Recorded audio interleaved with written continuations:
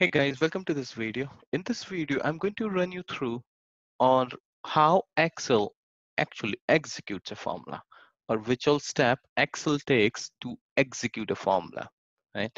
Now, this is a important thing to know because once we start working on a nested formulas where you're using in a same formula, you're using multiple formula inside it to get your desired results, you need to know how exactly the formula is working because based on which only you would be able to use the other formula or you can use it as a nested one, right?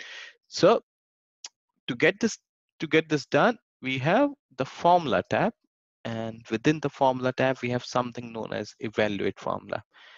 Now if we click on this evaluate formula, now if you see in the formula there is a underscore line.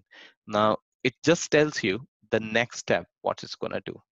So if you click and step in, it's just gonna tell you what's the values it's gonna get from that particular constant. And if you step out, it just tells you this is gonna be apple. So one step, it's just telling you step by step.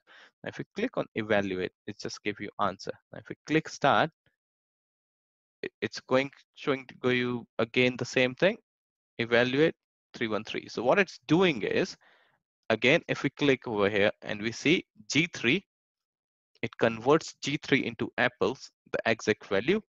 Then apples is been matched in C3 till C15, and whatever is there, it calculates the sum in E3 and E30. Now this is how this formula works. Now just for an example, we'll go to one other formula which is a bit more different or maybe a bit more complex. Now if you click on the evaluate formula again, now see, first thing it's going to do is the underscore one where we have H3. We click on evaluate, it says it's grapes. Now if you see, it's the whole formula is not underlined right now. The underlined one is the next step, it's going to find out what's G3.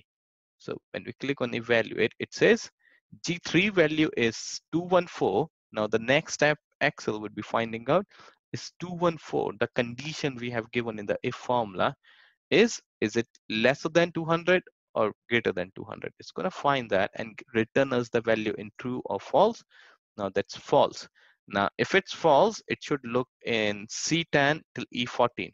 Now if we click on further evaluate, now if you see C10 in E14 is returned, and because VLOOKUP is an inbuilt function, it's gonna calculate the value where it's gonna look for grapes from C10 till E14 and return you the second column number, which is the rate per kg. If we click on evaluate, it says 90 and we get the formula. Now, one example, let's do, if we change this, I'll make it 127 and let's make it mango. Now, if I click on evaluate, first thing, as we were saying, it's H3, which is underline. Second thing is G3, which is underline. 127 is smaller, so it's gonna return true or false, which in our case would be true this time. Now it's true, it's C3 till E7 would be returned as the lookup range in for the VLOOKUP. If you see this C3 E7 return, we evaluate again, it shows you 100.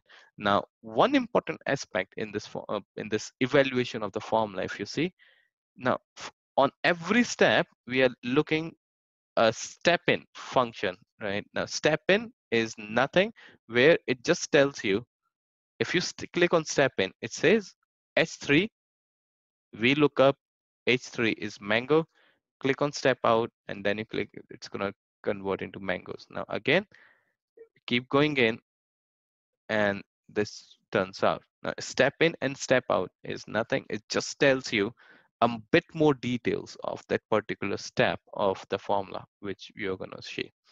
I hope you understand this, guys. This is an important concept or an important tool within Excel, which can really help you to understand how the formula works. Thanks for watching this video, guys.